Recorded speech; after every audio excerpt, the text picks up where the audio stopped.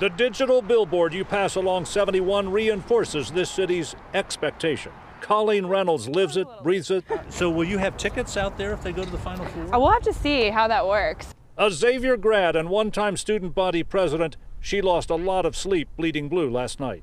I mean, Xavier is a huge part of my life. The best decision I ever made was coming here. It was the best 4 years I could have ever hoped for. I mean, it led me to where I am now. I mean, I fell in love with Cincinnati. That connection seems stronger than ever. In the gift shops, it hangs in the air like a bluet tray. There are suddenly extra purchases by students, families, fans. It's an experience. I knew coming here that it was a basketball school.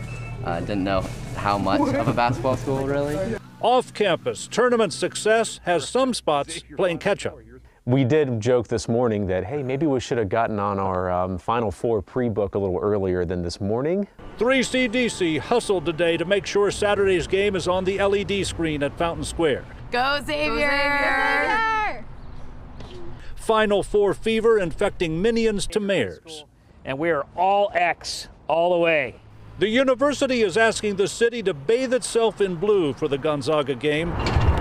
There's something in the wind propelling pride here right now. I'm a UC grad.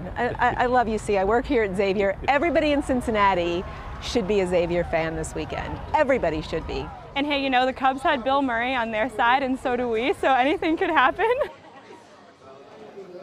All right, and if you want to join Bill Murray in sending a message to the team, you can use hashtag Let's March and hashtag Let's Go X. Live at Xavier's campus, John London, WLWT News 5.